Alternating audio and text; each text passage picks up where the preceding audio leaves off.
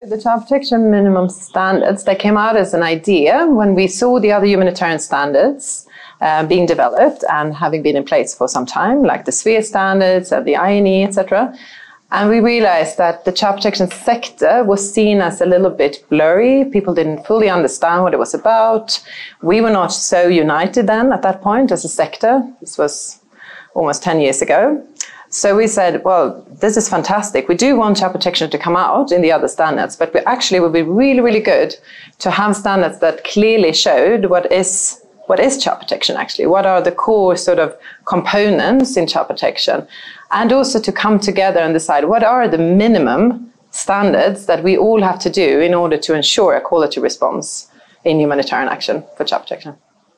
The Child Protection Minimum Standards in Humanitarian Action, the CPMS, are the technical standards for the child protection sector. They have 4 categories of standards. The first is on quality response, which includes communications and human resources, everything that supports child protection work.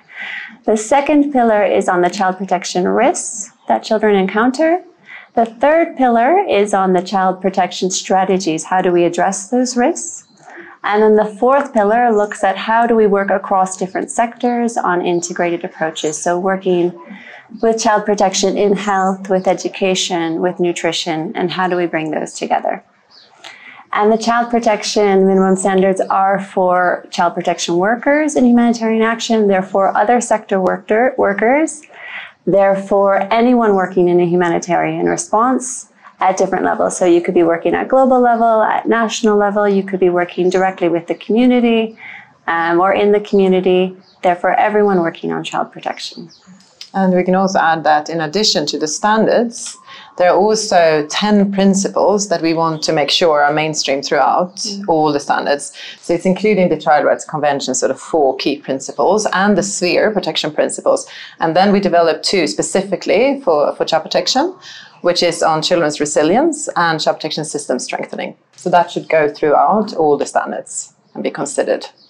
And I think one thing that's important when implementing and applying the minimum standards is to recognize that these are global minimum standards. So you have to look at contextualizing them for your context. Yes. And making sure that you think about what does this mean for where we are, for who we are, for what type of situation this is, what are the difficulties people are facing. And it can be basic things like, is there access by road? You just have to really look at the context and say, so what does it mean to achieve this standard in my context, which will not look the same as another context, and that's okay, and that's what it should be. For me, the benefits of the CPMS has really been the accountability it's brought to the sector and to us as individual workers and agencies, so that instead of saying, yes, what we do is quality, it's good, but having no way to measure that and to say, but what does that mean? And now we can say, well, actually, this is what it means. And this is how I know that I'm doing a quality service for children, for families. And you also know that I'm doing that. And children and families can also see that we're doing that because we have a common measurement and a yardstick where we can say, we all agree, this is what constitutes what is a quality service.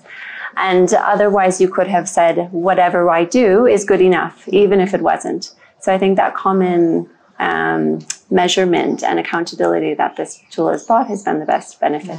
I agree with that. And also, it's been so much easier to communicate about what child protection is in terms of advocacy, communication, having the rest of the humanitarian sector understand what child protection is. And also when we speak to other sectors, specifically because we have those particular integration standards or mainstreaming standards, which means that it's very clear to say, okay, this is what child protection should do, and this is what education should do, and this is how we work together, for instance. But I think also, for instance, donors and others have also been very happy that they are out there, so there is something that they also can measure against if we are doing a quality intervention or not. And potentially, we hope that in the future we can make them even more so that children can hold us accountable for what we are doing. And I think also, particularly when you start out in the child protection sector, and when I was first working, you have tons of resources and you don't know where to go, but the CPMS, is a main reference that you can start with And so if you're not sure and you're not sure who to ask and where to go for the information, at least it's a good starting point for everybody that everyone's aware of. The challenges with developing the child protection minimum standards was, of course, that, suddenly we have all these hundreds, really, of NGOs and UN agencies coming together and having to decide this is what is a minimum standard. We all agree this is the minimum level. But I must say it was less difficult than we thought.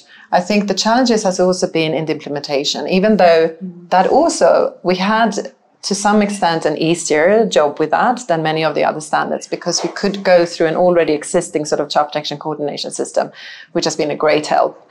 But despite that, you can see now, for instance, when we did the consultation of the new draft, that many people have still not seen them. So we still have a challenge on how to make them even more accessible in the future.